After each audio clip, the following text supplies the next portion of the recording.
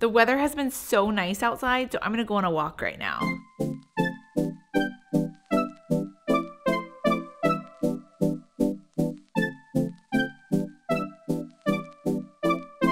I love it when the weather gets warmer because then it means I can get out and take more walks. And since the weather is getting warmer, let's talk about some good summer recipes. So what I want to make today is popsicles because it's summer, we want something cold and something sweet too, something that will help us stick to our goals. So I'm gonna share with you guys my 5 favorite popsicle recipes that are keto.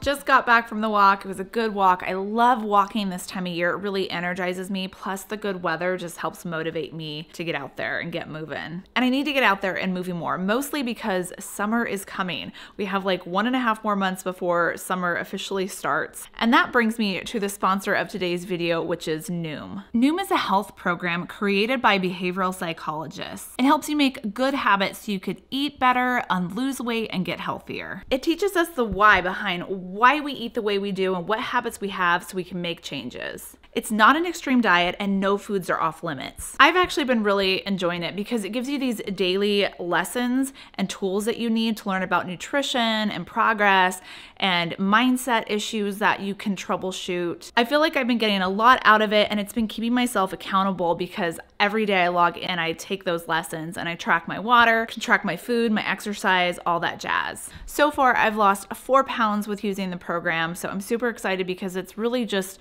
it's starting to cement those habits within me, like those healthy habits, and it's helping me recognize my triggers of when I do fall apart. To get started, all you do is take a health survey to help customize your program, and you really only need to spend around 5 to 10 minutes a day on the program to see results. If you guys are interested in trying Noom, click on the link down below to take Noom's free evaluation and get started on your program today. Now let's get into our popsicle recipes. The first recipe we're gonna make is a keto lemonade popsicle. The keto lemonade popsicle is one of my favorites because it makes up a big batch, so you can make up 10 popsicles in just one batch of these, and they're super low calorie and low in carbs. There's 0.5 net carbs per popsicle. To make lemonade popsicles, you could either use fresh lemon juice, so squeeze out some freshly made lemon juice, or you could use the concentrate too, like the lemon concentrate that you find in the bottle. Either way, you're gonna need 1 cup of lemon juice. Next, you add 4 cups of water to that.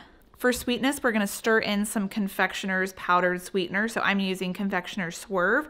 You could use whatever brand you want to, just as long as it's the powdered, because if you use the granulated kind, it might not dissolve very well. So you might just have little chunks of sweetener in there and it might be kind of like sandpapery as you're licking your popsicle. A tip I have if you don't have the powdered form of sweetener, so you can take your granulated kind and then put it in a food processor or a blender, pulse it, and then that will get everything into like little super fine particles. For the amount of sweetener, I recommend either using a 1/2 cup or 3/4 cups. It just depends on your taste preference, the level of sweetness that you're at right now on your keto journey. And the next ingredient you're gonna need is 2 pinches of salt. Now you might think this is really weird, it's gonna make my lemonade taste salty. It doesn't. It's like, just use tiny pinches. This is not a pinch of salt when you grab it, like a huge handful of it. You just want like a little tiny pinch of salt. Do that in there twice. Salt is in there because salt works as a flavor enhancer, so it actually helps to enhance the sweetness. So you could actually get away with adding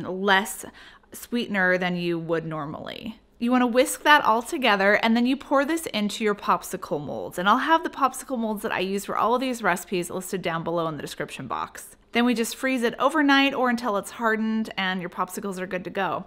I usually store my popsicles in my popsicle mold, but you could actually take them out, put them in a Ziploc bag, store them in the freezer like that. They should keep for like a month or so without having any freezer burn. The macros are super good on these popsicles. For 1 popsicle, it is 10 calories, 0.2 grams of fat, 0.5 total carbs and 0.5 net carbs, and then 0.2 grams of protein.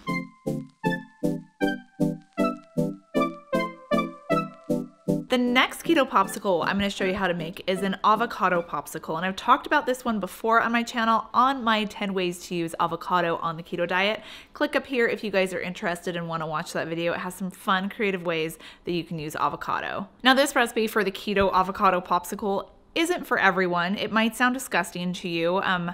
I don't think that my kids are really that keen on them either, but I love them because mostly I love avocado, and it has this it's a mildly sweet flavor too when you make this. And I think it's fabulous, super creamy and easy to make, and you can make it dairy-free. The ingredients are simple. All you're gonna need is 2 avocados. You wanna peel, de-seed the avocados, and place the flesh inside a food processor or blender. Then you're gonna add in 1/2 cup of nut milk. I'm using macadamia nut milk. If you didn't wanna make it dairy-free, you could use heavy cream. You could use that in this recipe. And then for sweetness, I'm pouring in 1/3 cup of sugar-free vanilla syrup. I'm using Chalk Zero. I'll have their information down below if you're interested in them. But you could always substitute with 2 to 3 tablespoons of powdered erythritol or sweetener of choice, along with 1 teaspoon of vanilla if you didn't want to invest in sugar-free vanilla syrup. We're gonna blend this together until it's pureed and then pour it inside your popsicle mold. You could either use a silicone mold or just a popsicle tray mold, whichever one you have will work.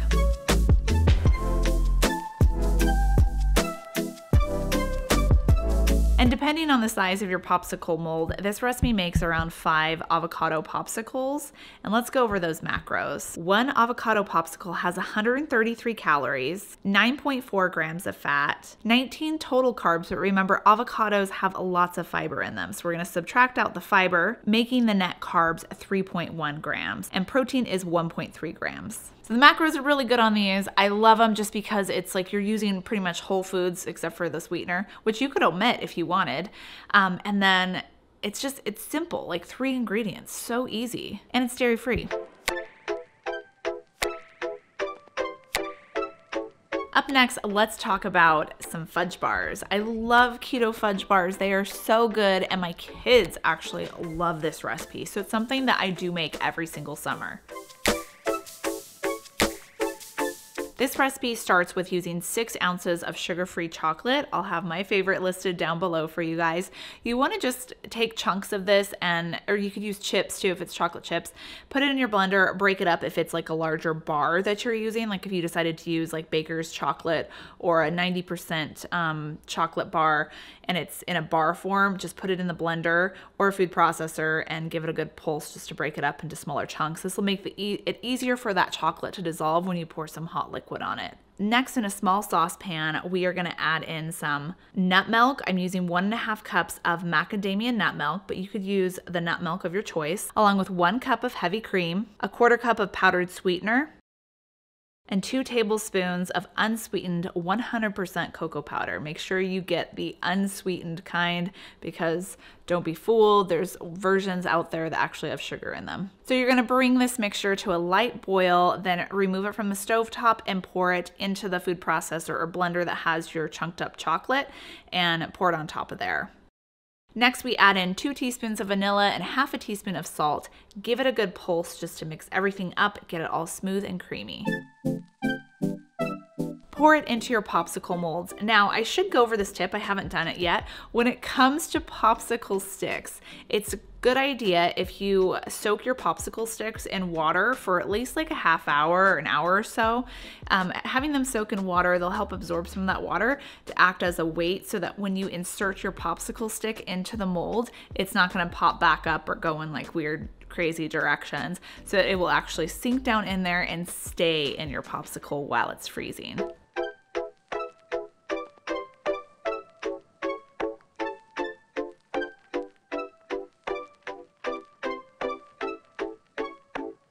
After around 24 hours, your popsicles have hardened and they're ready to eat. Once again, just store these in a Ziploc bag in the freezer. They'll stay good for around a month or so. The macros on these fudge pops, for 1 fudge pop, it is 162 calories, 16.2 grams of fat, 12 grams of total carb, 2.8 net carbs, and 0.7 grams of protein.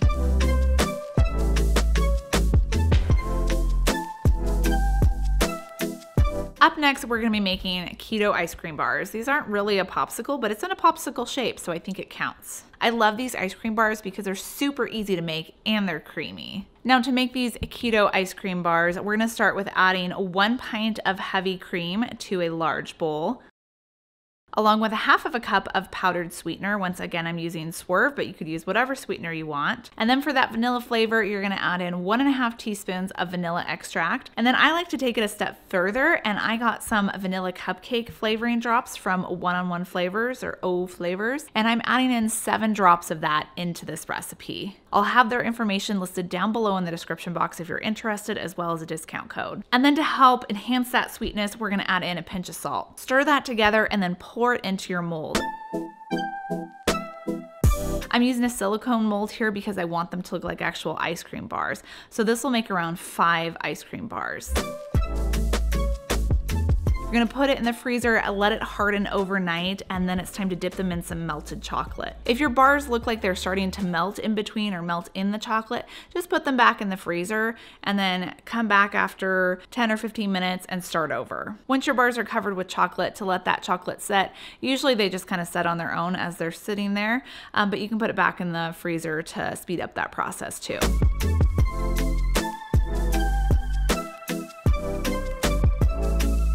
Talking about macros, these bars are high in calories thanks to the heavy cream. So 1 bar is 616 calories. If you wanted to decrease that fat macro or decrease the calories, then just cut it with some nut milk. So maybe do like 1/2 cup of nut milk or 1 cup of nut milk along with the rest heavy cream. The fat macro, it's 59.2 grams of fat per bar. Total carbs is 16.8 grams of total carbs. Net carbs is 2.8 grams of net carbs, and protein is 0.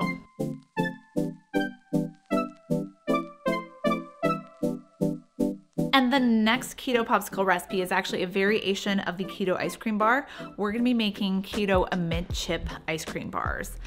This recipe is so good. I love the ice cream part of this. So it's similar to the keto ice cream bar where we're gonna add in 1 pint of heavy cream. Once again, you could cut it with nut milk if you needed. And then add in 1/4 cup of powdered sweetener. And for that peppermint flavor, I'm gonna be using 1½ teaspoons of peppermint extract. And then don't forget your pinch of salt to enhance that sweetness. Mix that together, pour it into your molds, freeze it overnight, and then when you come back, here comes the chocolate part. We're taking some sugar-free chocolate, melting it down, and drizzling it all over our keto mint ice cream bars. And just store these in a Ziploc baggie in the freezer just like the other ones. This will make around 5 popsicles if you use the silicone mold that I have linked down below.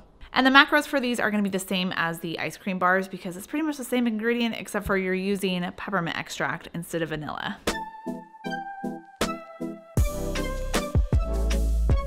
There you have it. There are 5 keto popsicle recipes that I hope you guys make this summer when the weather is warmer. Let me know down in the comments what your favorite keto frozen treat is.